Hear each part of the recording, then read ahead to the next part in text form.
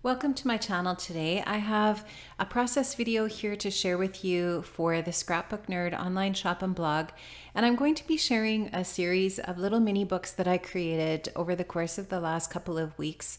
This first one I'm going to share with you here is using the Amy Tangerine Shine On collection, and you can see that I have a few pieces from this collection, including the 6x6 pad and some of the other cute little embellishments from the collection that I just love, including these little puffy hearts and so on. So just love that collection. It's so pretty. I love the colors. And I just took a piece of 6x6 Basil Marshmallow Smooth cardstock, and I used the packaging technique and some Distress Oxide inks just to create a little bit of a background here for my little mini book layout that I'm going to be creating. So what I did was I just took a black and white photograph here that's a little bit smaller than 4x3.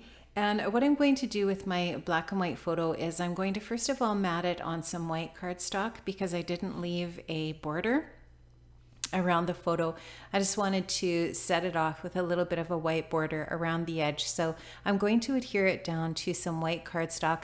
And then what I'm going to do is just take my Tim Holtz trimmer here, and I'm going to just trim off that excess cardstock, just enough to leave a little bit of that white border around my photograph here. So you can just see I'm trimming that up in that way, and then I'm going to go ahead and mat that onto a piece of pattern paper from the Shine On collection 6x6 pad. It's just that teal colored paper that you see to the left of the screen here that has the cactus on it. And I really love that paper. I think it's really pretty, and the color goes nicely with one of the colors that I used in the background using the Distress Oxide ink. So now I'm just going to take that pattern paper, like I said, I'm going to adhere my photo onto that, and then I'm going to just trim that up just like I did with the white paper. So there's a lot of really cool things you can do with mini books in your craft space. For this one, this page is actually going to go into a 6x8 album, and it's a 6x8 album that has the 2 rings in it. And you can, I mean, obviously there's a ton of things that you can do inside of a mini book like a 6x8 album. This would be something that I would just use as an insert into that album. And so what I'm going to do, pardon me, is I'm just going to use my hole punch to create a couple of holes in the binding or in the side there, and then put that into that album. So I'm just taking a piece of pattern paper again from that 6x6 pad that I have fussy cut. So those leaves are just part of a larger 6x6 sheet, and I just fussy cut that little edge off of it so that it looks like it's kind of like a little bit of foliage growing up from the bottom of my paper. And I just love the colors in this Shine On collection. I think they're so much fun, and I really liked this leaf pattern, and I like how that just sort of like sets off the bottom of this little collage that I'm going to be making with this layout. Now, a little 6x6 layout is so much fun to create because it takes very little time to do, and you can document some really fun memories in a really quick way. And you can actually, on the back of this little spread, you can do all of your journaling on the back, and then there's tons of space to do this. So you can see here, this is the little album that I'm going to be inserting this into. I'm going to just do my hole punching along the side there, and this will then go into that album as one little insert into a larger album that you can use your pocket pages in, or whatever you want to do for the rest of that mini album. So now I'm just going to use some of the embellishments from the Amy Tangerine Shine On collection to finish up this layout. I'm going to just pop up my photo using some craft foam, and in that way that it'll just give my page, my little mini page here, a little bit of dimension. Just going to put a paperweight on top of that so that it will have a little bit of drying time. And now you'll just see a little bit of a transition here, and I'm going to use just some other bits and pieces from the collection to put on here as more detail. So I'm just taking my fine line bottle, and I'm going to add just this little strip of pattern paper over top of those leaves at the bottom.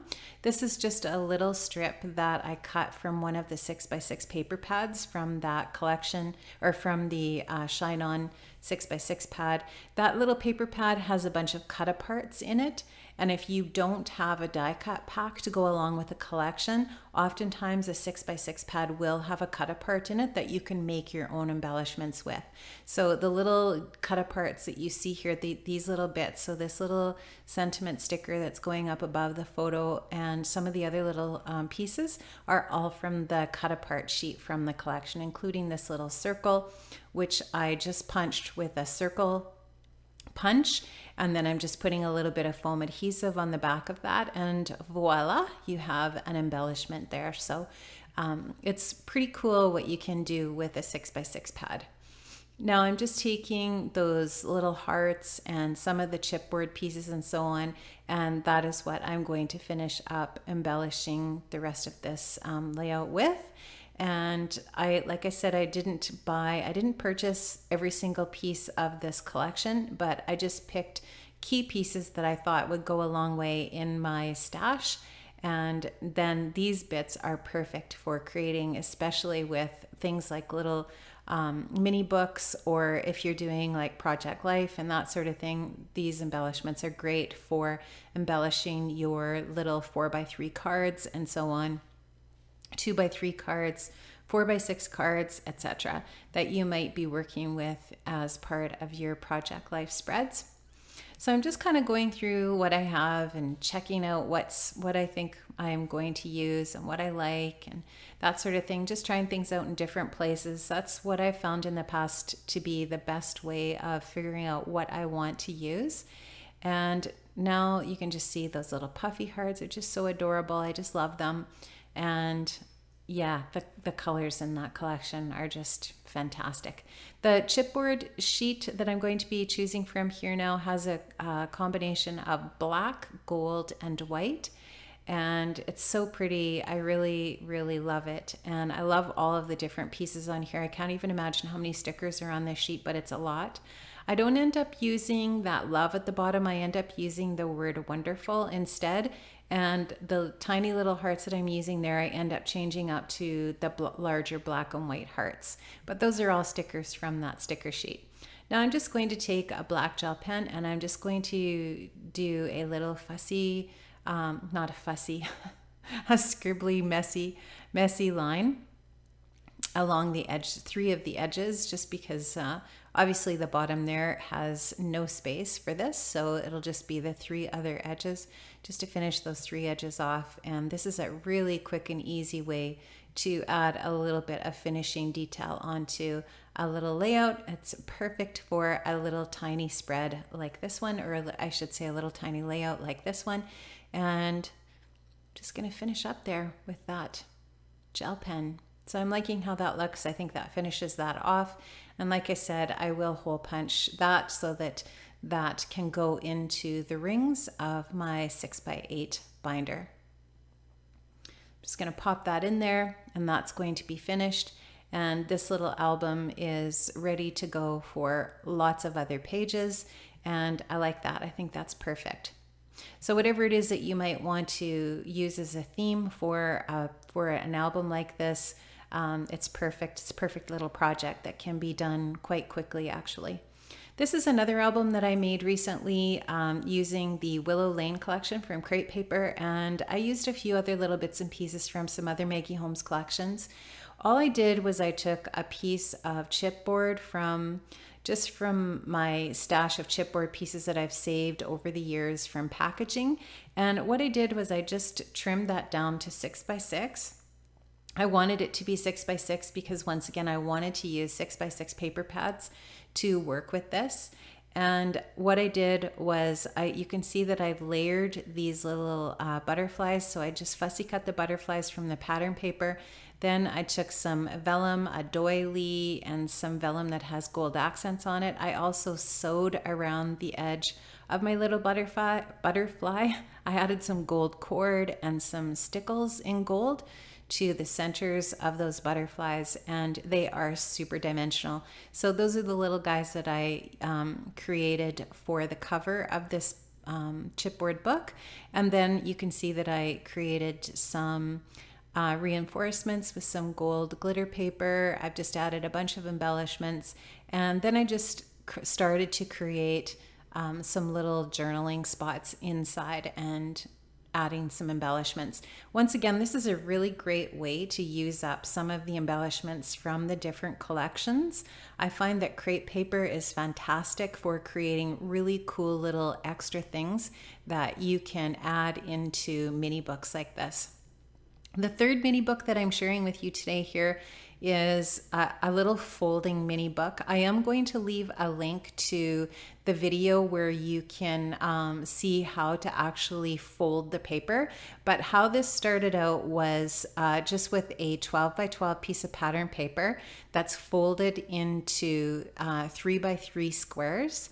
And then you just actually end up cutting it in 3 little spots, and you end up with this really adorable little flip book. So what I did then was I just created a little cover using some watercolor paper and some chipboard. So I just cut the 3 by 3 square of watercolor paper, adhered it to a 3 by 3 piece of chipboard, and then glued that onto the front and back of my little book. So you can see that I'm just adhering that on there. I'm going to adhere this little cover onto the front, and then you can decorate that however you see fit. So I ended up decorating my front cover with a little bit of Distress Oxide ink, just using the packaging technique. I put a few stickers on there, and really easy to do. And this is just a really fun, easy project that you could create. I'm going to say that if you had your photographs already printed, I would say that you could create this little album in 2 to 3 hours easily. And so it's just a really super easy, fun project. So there you can see that's my cover for my front. I'm going to use exactly the same process for the back, and it's going to be finished. And you can see how you can flip it and turn it and open it, and you've got all different sides to add your different things to. So I'm going to show you here that this is all finished, or at least it's ready to be populated with all my bits. So Our Family is the title. Then you can see a little photograph there, a little journaling spot, and so on. This little album is ready to be filled up with memories and stories. This is could be a really sweet little birthday gift or Christmas gift. It's tiny, and it would be really cool for a little grandparent brag book or something like that to throw into your purse. And you can see that I'm just going to tie this up with a little bit of cord just to fasten it shut. And that'll be the finished product there. So I really like how this turned out. Guys, there's a lot of really cool ideas out there for creating mini books. Check out the Scrapbook Nerd online shop for all of your different little embellishments and papers, mixed media that you could use for these different projects. There's so many fun ways and formats to document your memories. These are just a few I thought I would like to share with you today. I do have the details for this project as well up on the Scrapbook Nerd blog that will be going up on Friday this week. So thanks so much, guys, and I really appreciate that you stopped by today. I hope you enjoyed this. If you did, please give me a thumbs up. Leave a comment. I'd love to hear what you think, and I'll see you another time. Have an amazing day. Bye-bye.